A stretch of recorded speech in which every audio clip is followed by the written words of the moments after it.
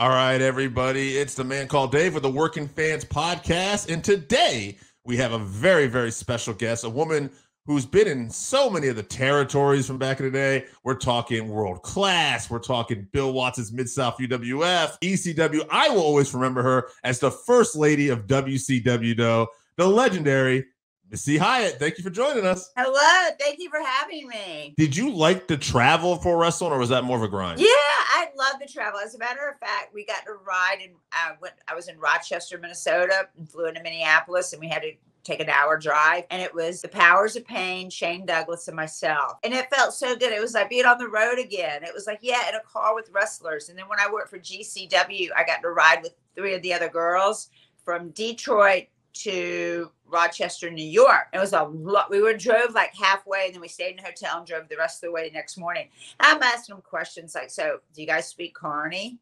And I'm asking them insider questions and stuff. And they were so funny. I had the best time. GCW